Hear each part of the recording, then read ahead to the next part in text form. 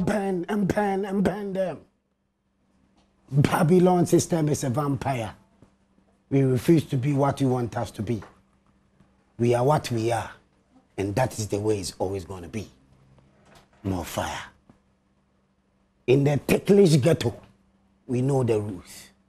We run the show. Show into me, Ronnie. I am the fireman. Patrick Osageman, you can call me Countryman Songo.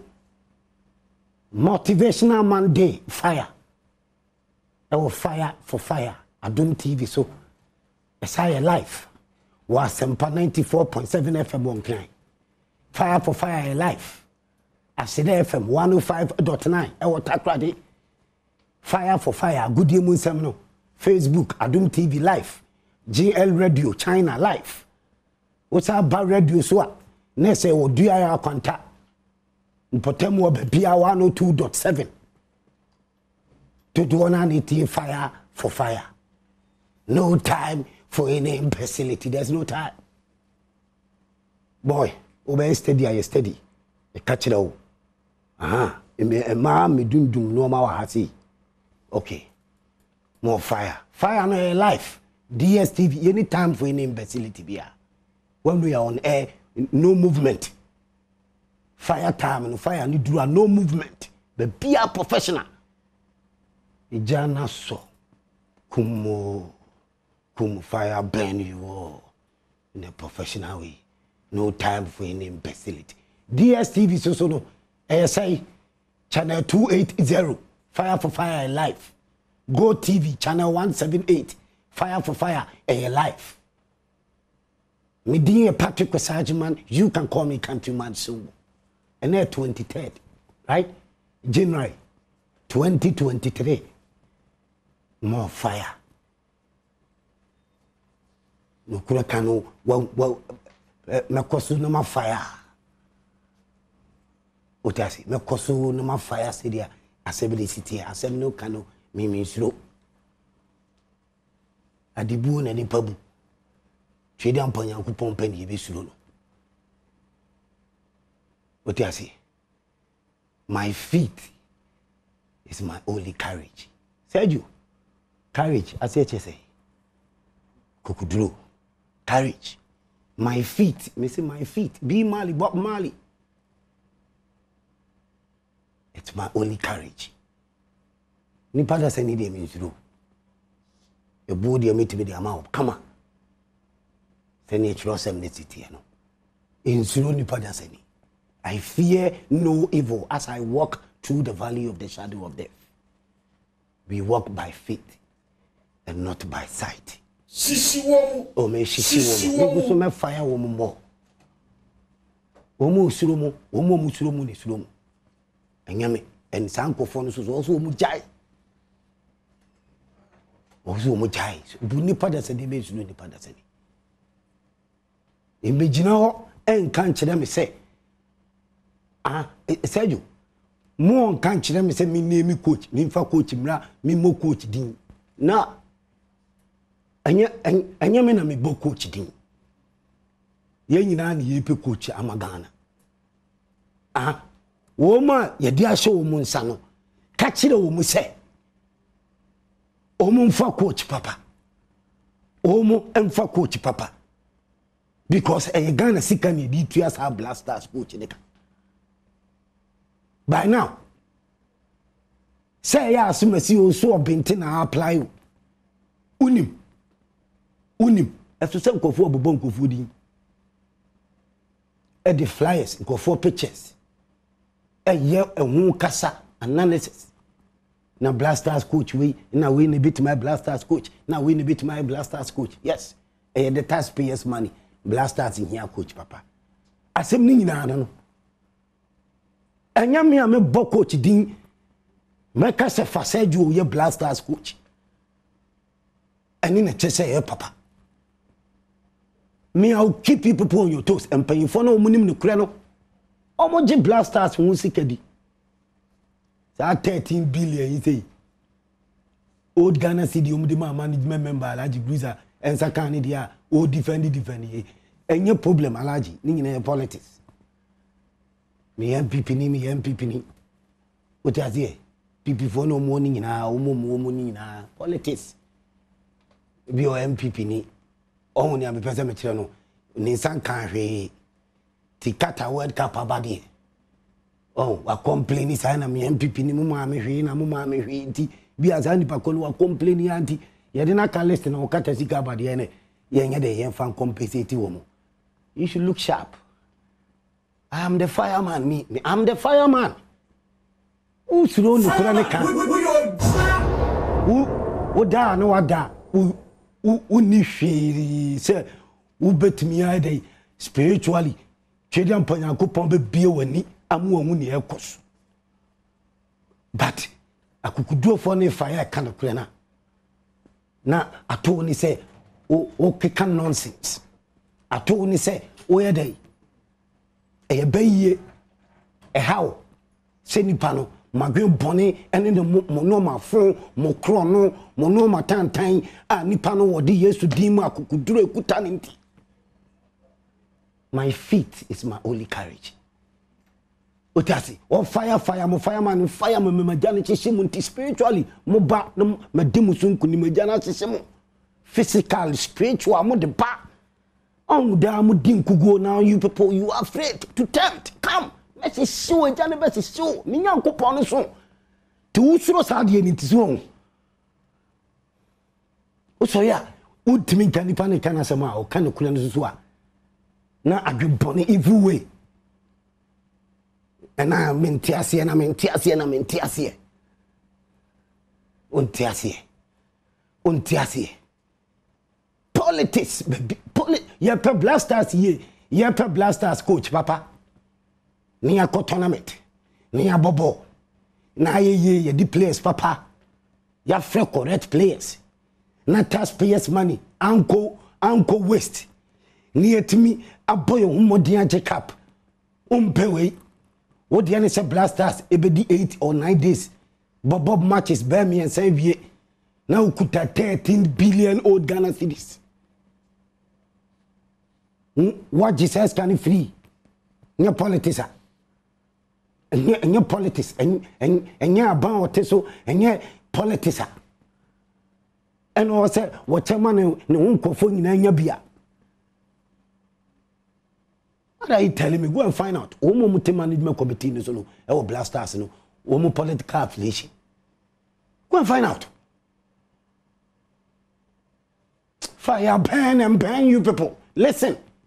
Ne TNE blasters coach ayepe no yepe coacha owonimde coacha owoni coaches ni bi wo ha this same so called football people even politicians wo mo interest coaches ni wo ma build city pa obi wa sua dia so practicals wa bon coaching class so also lock me boa also kuta eni wo spirit wo ani intina fireman minyankopon so no me wani also wani spiritually strong as a coach who coach you on mine a whole Ghana there also we are spiritually physically strong spiritually who nimde who lock who be a lock who apart from so who nimde unimade unim adwumane as coach.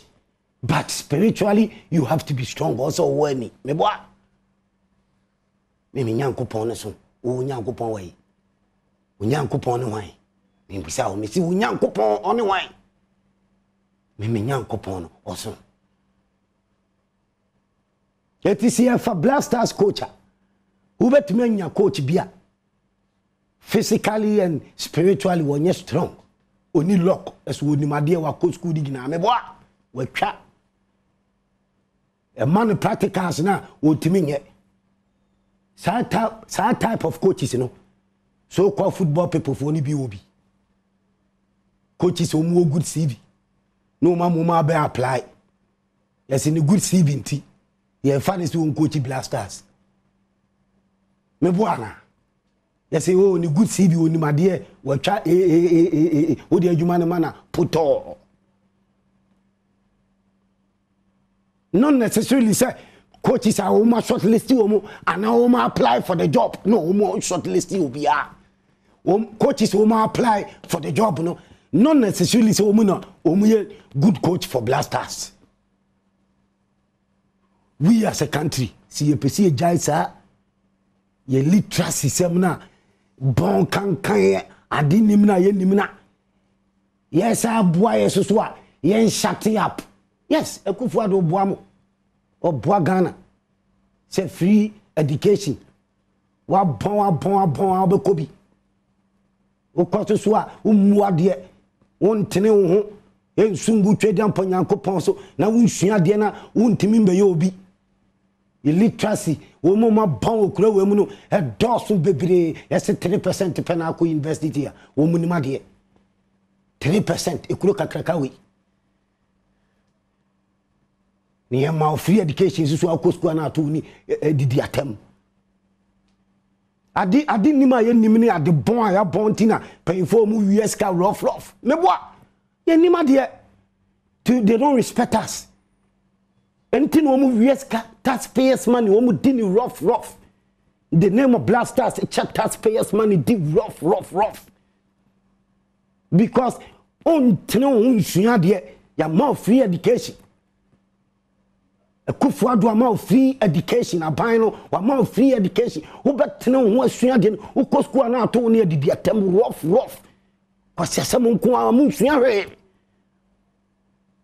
wo ya ba be ka kire me se o man mu adin o man mu badin because payfo na hu se illiteracy ya bon too much e ti da bi o ma US kano e bi ni Blasters na nkasenya Ghana musiye tobe bie malo eni bie muna musia mania bie no ma kesi bibie o wiase bia o Ghana hase na mo ko World Cup na ma ko tam trainer scout on say 3% no mu ni ma de no e wo kuro we mu no ma ko university ni wan hwan no no mu ni mu say trainer scout no enye because we do ma ko school and we say who were trainer scouts ya yen ko school na yen nim se trainer scout ye no spiritually trade am pon yankopon ne kasa wo ka kire wunia na wo ye illiterate wan ko school no ntie 83% for no mu educated no mu sire because o mu di trainer scout ne be dey be disca kwa ene na si 13 point say 13 billion old Ghana cedis near the ama nipa ba ko say or your management member of Blasters or her Blasters so and 100,000 US dollars. Nonsense. We are not serious and we have to be serious. And paying for so-called football people near buying so-called football people no mutiwano omunim coach was sefata Blasters me boa omunim coach obetime coach Blasters ama Blasters ayi coach with respect or system chese wutimi say onimade then the nation will support that coach onye obekwa kofa coacha obetimi ayi dey manipulating na chene say for player we obeya kofa coacha ni agent bi anani agency bi omu nyina omu manage coaches enye players nko agent for ni agency for no omu manage coaches meboa omu nyina manage coaches tina meka so mbetuma akwa coach bi aba no na ne score ye uti we de onimade o meboa ye de adwuma no ma na poto practicals untimi nye oni spirit bia oni luck okay that type of bad foolish coaches you know omu betimi dia fra coaches who ma apply because the agent bi ana the agency bi ana the manager bi coach no send you be oba Blasters wa the same document she insisa you fair players of their choice send you be ombenye scam omo agency players omo sem fata so mbobo Blasters ni fair omo the business because we are the coach, we team manipulating, we team catch say far away, men far away. Oh, say Ghana ye ni down. Ghana for mumu mani now, na mon fire, na mo come mo junior, mo chira F4 so called football people. Mon chira buying say. Oma Jimmy Ache. And Ibiana by Yesu and Ibi. Oma Jimmy Ache. Now say, no Kuran can say. Oma DSC che taxpayers money in the name of blasters. Oma DSC che. Akwasisa. Coaches be a many coaches. Coaches are full kind. Coaches are woman ni respect, woman yadi, woman ni majuma. And woman manipulating woman sano taxpayers money. Woman dinner blasters in the car blasters in Kobebia. They should stop that. Fire, burn them, fire, burn them. They should stop it. Woman yai. No more blasters coach or papa. Papa then say, and the football ni biya bano. Ye who coaches will be say. Eti ye kofa coaches are not necessarily. Say now, coaches we apply ye per blasters coach. Yes, we ma apply nti. Uma apply ni ebe ni ye coach wom. Ma plan coach papa uma. And now, eni ma plan efe no emye hu dini animu ya. There's nothing to hide. Speculation it does. Among 40 TV, so ni radio, so your analysis about thing baby. And a blasters coaches, you know, Mrofo bear 6, before bear 8. And no more analysis, ah. Ayo major padie. Ya maso call football people chance. 3 coaches ni na nkosiaga. Ye nyina na this time ya ni abria ye pe coach for this time ya mani nyo be interest. And sambe bogana ka. Coach in to me Jacob my and develop blasters.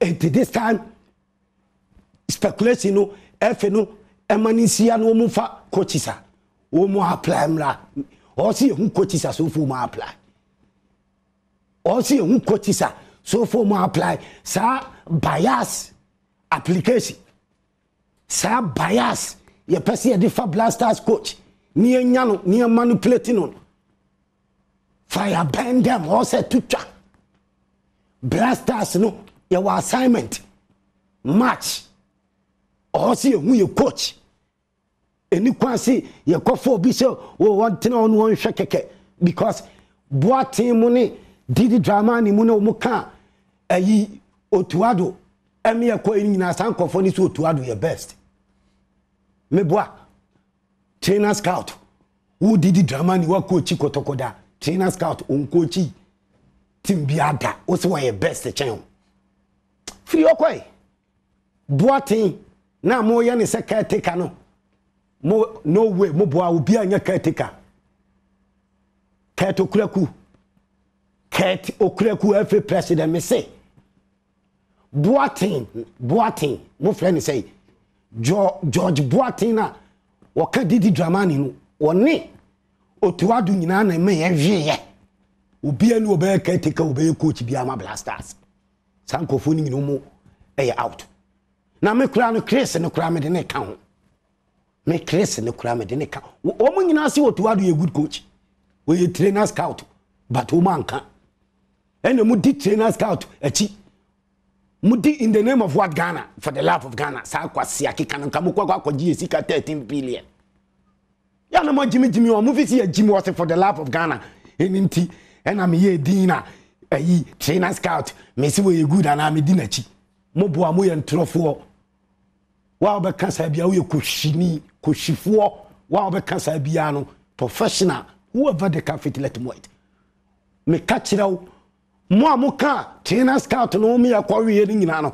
o se ye yi wo mu nyina si nchan obi ani wo so kan blasters no because o mu di to mu se trainer scout ni ma de chen wo enye because Ghana for say yes amasa what bodam wonim nyansa mo sole am say mo mako school mo ye good coaches mo onim de matna brochire broni wokofo obi no ohun se wo ya de China obaka cho say yes amasa centimeter wana masa sa George Boateng oko Didi Dramani ena me say Chris ni kram de na kan ko di akire ko bi say advisor o mu free team no blasters o mu team coach o mu ma shortlist o mu me hu din no FF Katokuraku sports minister Yusuf Mustafa kachira Katokuraku no wona ne kwafo FF sir mu me hu o mu a shortlist o mu no o ti ase ena nye shortlisting for no kwa na ye fa wo mu coach papa bi wo ba bia ye go fa ne mra me coach Blasters ye wo ska betumatua ye pese ye Blasters ye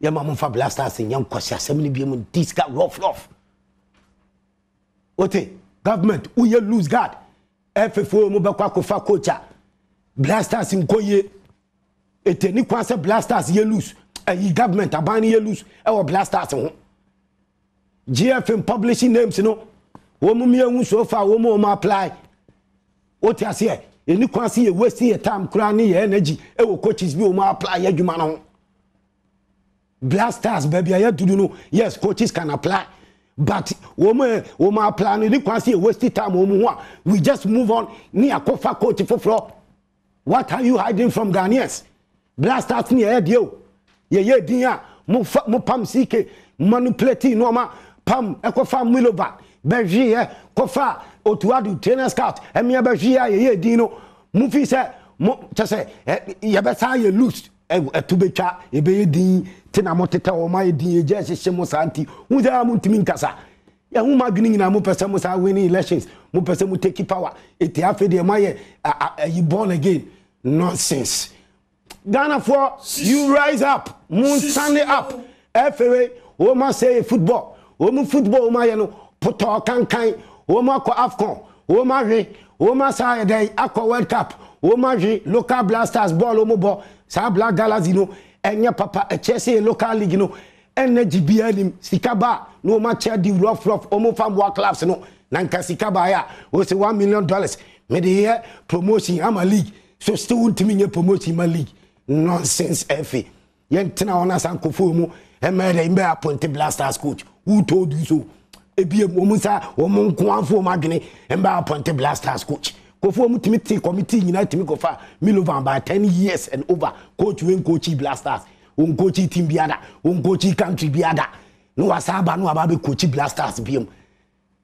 ene ni poto no AFCON Cameroon a ye konhwe no ya sa konhwe wo World Cup coaches no ma plan let us know mumye di omonyan samanfo coaches e Ghana for their Blasters no ye pe coach ama Blasters e Ghana for their don't tell me say me modin me madwuma say I'll keep people on your toes na makai mo ma meja hyehema mo say montro ene musika die ene ade bone amode ye Ghana Blasters no munyai mudi nyamo mu players na o mu shejesi ana ye to mu because of Blasters mu wi ana mu say 13 billion old Ghana cedi in the name of Blasters 100k nonsense mu nyamo but Blasters Ghana for the ye ni ani je bia ye nya cap na Blasters asan poto eti three coaches ya pam wo mu within the space of how many months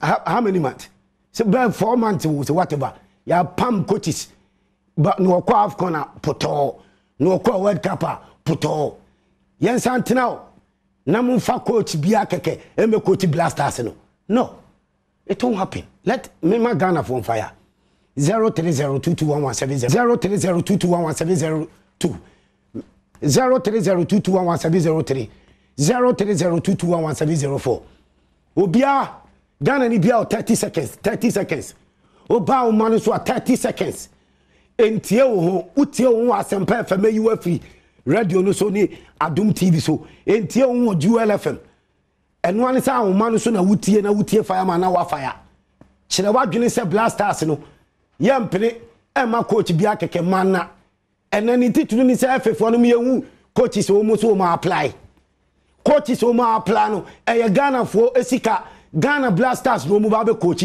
eti coaches wo ma apply mo mehu o mu disia o mbaba ko fa coach fo fra ba biem ono de o nwe o ono de disaster kura ono de o nwe kura ono de disaster chese obegu Blasters ni kodu to obegu no poto te se ne FFO we mu katukuraku aban wa good football no poto me ne mo wana good football ma good football okro mu poto mo na mo di huska me a me ni huska no me nteki decisions o se me ma good football me no me no wana good football wa o take decisions eti Blasters ya nhwe the next coach ni ya o mbe fa coach obegu Blasters poto obe destroy ne kra eti Ghana for mum fire kan kire FA ne se Omumia who coaches Oma shot Dabi Oma apply.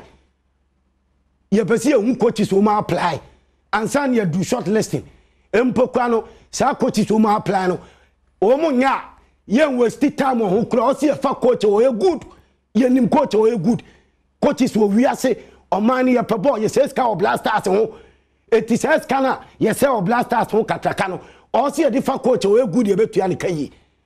Well, yeah, Jumani near fire and keeping on his toes and here keeping on his toes. No, yeah, Jumano, my blasters, Jacob.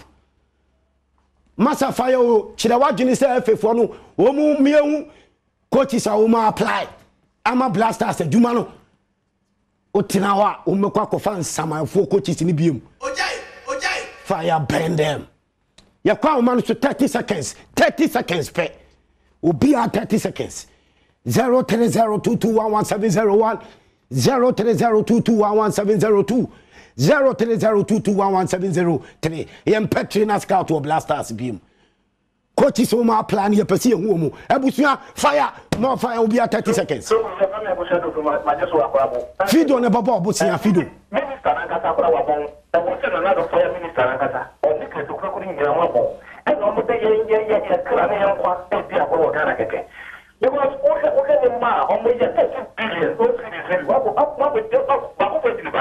yes, you need coach, Papa. Last time, coach. Oja, Osoja, more fire. Fido, and about Bob, you see her. More fire. Woman, the best I only president in the best. You perceive who apply 13 billion. Okay. 13 billion. What is the future? The corporate dinner for you. When we can see a common woman na 13 billion. You tobacco. Again. Oja abacha more fire. Fido, or Bob Bosia. Fido ne Bobosia. Bob fire. Cadna, more fire, through fire and Cadna, more fire, blasters, coaches who apply a perfume. I'm a competent coach. I wish I had one man in the cap there, because I'm penny for the young was a coach now, or my castle will be no security. I want to coach be at me. The transfer, or more money than for you, don't coach or Ghana. 12 floors, more fire, until you perceive coaches no more apply.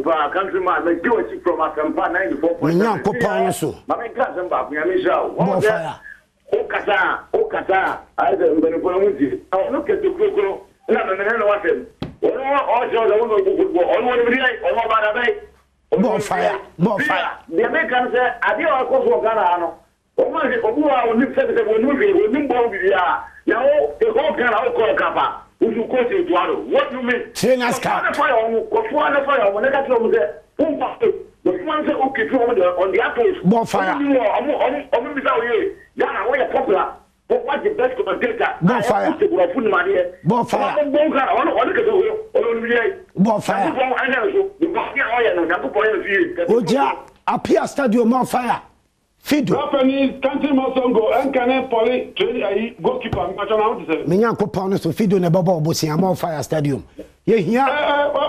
Coach is no more plan on you. Tamana we are continuing to you now fire. Let me feel to be a hotel now tie professional. But okay, to clock we buy the man say say the Ghana mouth say electoral commission. Oh, PNBC, you wait by here o take that for papa. Minyanko pound so. Ni nanti akura ye dwe omuade wo ba hwe na so nti o ti wo da TV zo hwe no o no man pani je wo ka so na o na ye man pani o mu hwehwe ya nyame na akote nyanta ki mo mu de nyame anim na mi hu na djuma wo ye ba akote nyanta ki ta de me ma pia se no de e ya me ya to ni ho keto kroku ye se ya pam no so fa form je do ko per second tema e ba ko je fi ni sem pa so on ko krom on floko on se GFA president kwa di kwa adi GFA president en yede keto kroku en yede kwa Oja pose on fire. Ghana from person bejama so called football people kwano my appointed coach for more fire. President Akufo-Addo no all command coach Addo man. E bia mama ka asa makande e bi ofo na bi wan bo man no. Sir, your president on man border for you. So asna ko command coach Addo man. More fire. Yeah, bo welcome qualified. You can say that you didn't know about drone. No, President Akacha, you cannot go. You cannot be between you, man. More fire. President of the or kidnap the president now, because he had the social jungle to whom. He offered to bomb and Brigadiano. If you say your pet, you got put your fire. You should we go for Tana, if it's me for man. Ujana are more fire. Fido about Paul was here. No water. Fire for fire. I think you can wait to just say program no. I'm on foot to get more fire. Can I say, appear to your bedtime. Okay, we did the grand sports minister. So I have here. It's your best coach now, your pen on your coach or your incompetent. I'll with me, Abuan. I'm a blaster, your name, Apito Yamaye, and your coach Biakeke. Okay, we need to get for coach Biakeke. I'm an Ababi coach blaster. Matisa is former blaster, you know, also time, but you could Yapia. Matisa is all time, but you are confident. Your best, your coach or boy, your coach Biakeke. Oja enye coach bia keke omu coaches na omu apply no eye Ghana adwuma no mbeye eti wo say afi no eme ye hu coaches ni din by this time also omutimi dey any kasa press conference bi o coaches we mu apply eti ye hwe omu ye nyina ye hu say ni kwanse ye waste omu time ana ye waste time omu ho a we go for straight up because ye hear good coach or manager he's there, he's up there. Ye hear coaches now will apply or if you want you also diniba. More fire, I mean, call man so Fido. About Bob Busia. Isaac, more fire. Isaac. Yes, sir. Good afternoon. You hear Coach Papa for Blasters. Come on, give me 30 seconds. More fire. Yeah, because I Fido in the gas. Fido never Bob Busia. The one is Ghana Blasters, said Kabe Pa, Yempe, a soldier for Planet for Tim Showers, and normal managing my. Yes, he can dear lectures. I won't deny the Tim Showers. I'm between Yafi. I was in fast with Piani, so you will see a sicker. And to be imagined is the soldier Libya, the new war sports for this sports, and to cry in fact, last time, Tim from Mano, or manage my babu. Why? It's my dream. Bonfire. Fantastic. Yes. Discipline. Woman, you discipline. Because it says, Sikano, the Blasters at this kind rough. In the name of Blasters, your tournament, per diem, near J hotel, near J appearance fee, 13 billion old Ghana city, the money Pabako. So, your management member. What the hell? Prince, fire your coach, Papa, my Blasters. Mutimi says, we are moving Papa, and go for coach. More fire. Because the Ketokregu not come for you in the entire. By now, as a listen, coach listen, as a papunti. Sir, what me I work out, I could be management member, $100,000. Mobile for coach from Ghana. Ghana national team, they know what they are. A taxpayers money. And it is a reason for better coach man. And what will be $100,000. What do you for coach for Ghana? 30 to 40 years in Ghana and in Kabja. There's only on my land as I'm bottom and I'm again. More fire. I say, young flock. Modestus, more fire. Fido Bob Busia. Ghana for lose very confidence. Yes, the home of more fire. Yes.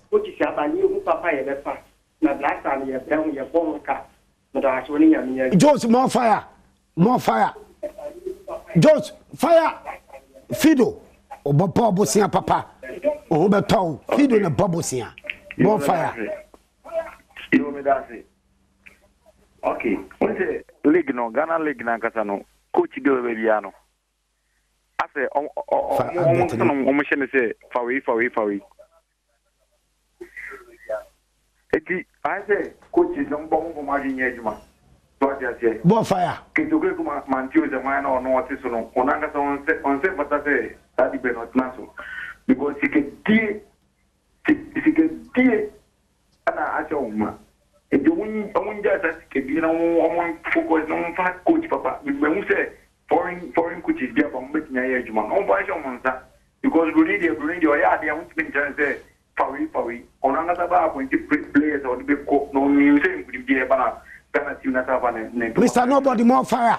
Fido Babo Bosia. Bo fire. Anyway, you are Woody or Ghana. Young Copon. Your blasters coach, Papa. You partner or war horror. The water, sir, as a president on your papa. The first year the year in the year coach Biana, never coach Papa. And now no one the year coach farmer, I'm not the canon or from the chain to move. You coach Papa, or bet you have one Ghana is a Ghana. You saw your check. St. John's more fire. St. John's. St. John's. Yeah. Fire. More fire, St. John's. Yes. Name the year I said, or multimedia coach come more than a player, and I say coach the players in the same pay. Management. I say St. John's. Management. What you management? Yes. Or say a management member. Because no, a management member, you don't need to. How much? What you have? Fantastic.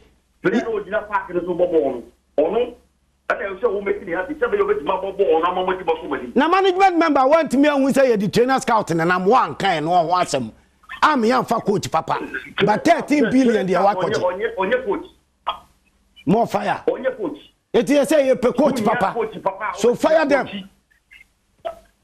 More fire. More fire. More fire. Ojana Shiwa bed over back. Ghana for Mamu now blasters coach. And you coach Papa.